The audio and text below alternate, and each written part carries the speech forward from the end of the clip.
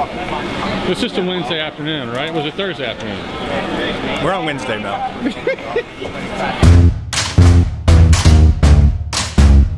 We're at the Texas Swim Center. It's Wednesday, a little before noon. The final event of the Big 12 Championship initial time trials prior to the 200 medley relay and 800 free relays, which are tonight.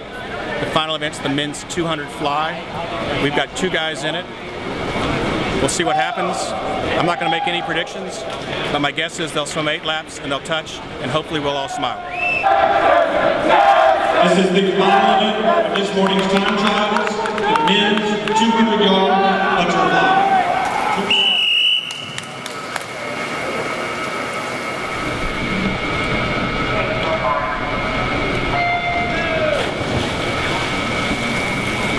There he is, 25-2. He's out very fast. He may need some help getting home.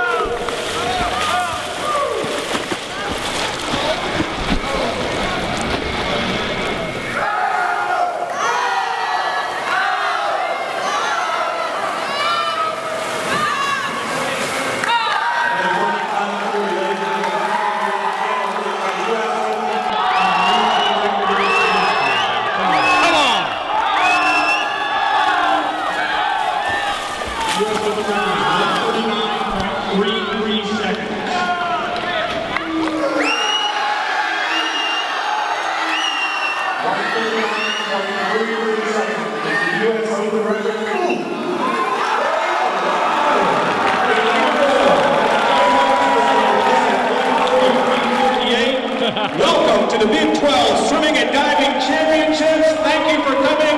We will be back at 6 p.m. tonight. Thank you to our officials, thank you to our timers, and congratulations to Jack Conger, the new UNSHAVEN.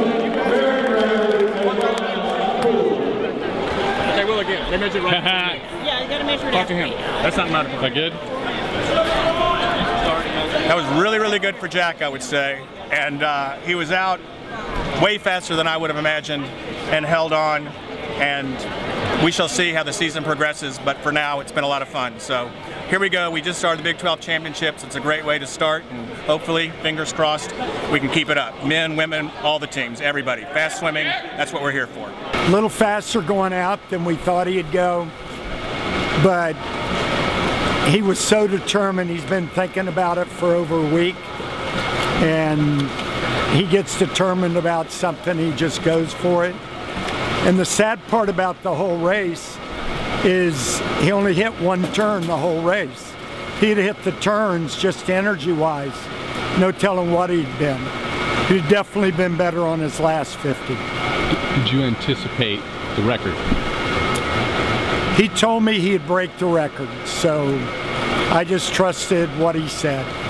And it's a moderately old record. Those old records need to be broken.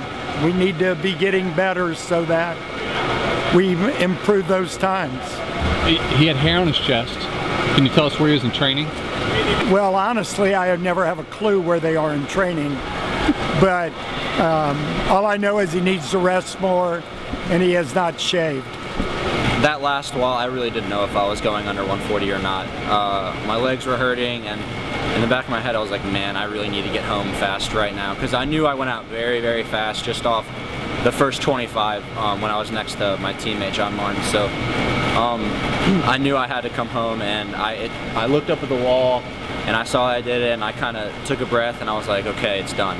I just really started to rest this past week. I cut out lifting, I cut out dry land, and I'm sure I'll go back up this next week, but you know, I'm finally feeling that easy speed going out in my races, and when I'm fully rested and fully shaved, I think that last 26.6 will cut down a little bit if I end up swimming it in a month from now.